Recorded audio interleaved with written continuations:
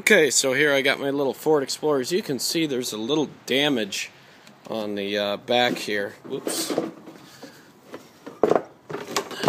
Somebody just put straight water in there. Geniuses. And anyway, so there's a little bit of damage here, and this was bent. And the problem is the rear windshield wiper motor assembly is mounted to this back door.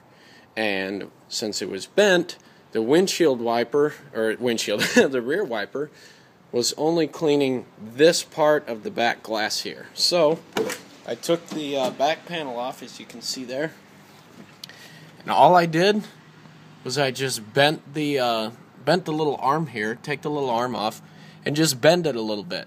And what that did was, you can see how the wiper blade is kind of sticking out at an angle now, or the wiper blade, the wiper motor here is kind of facing up, but the seal still keeps the water out, which is good. And oops, I'll get that later. Now when I turn the wiper on here,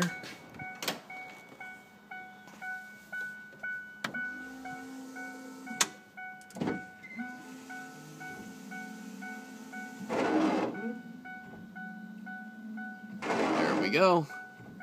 Nice and clean now. All fixed.